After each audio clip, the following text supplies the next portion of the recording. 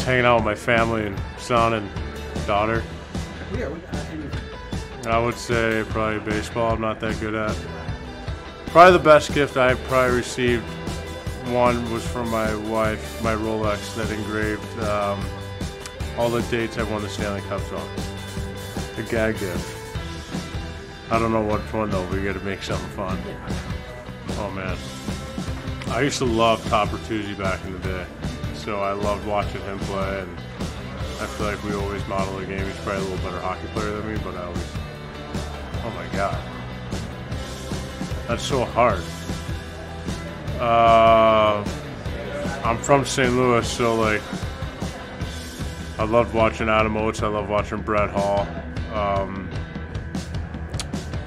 Craig Janney was fun to watch, but he's not my top. I mean, these are guys I just love watching. Obviously, Wayne was fun to watch, Wayne Gretzky, Paul Coffey, Mark Messier. I mean, there's so many generations that you can go down and you love watching. But yeah, I can name a list of players. I don't have a top five. People I enjoy watching. Brendan Shanahan was always fun to watch.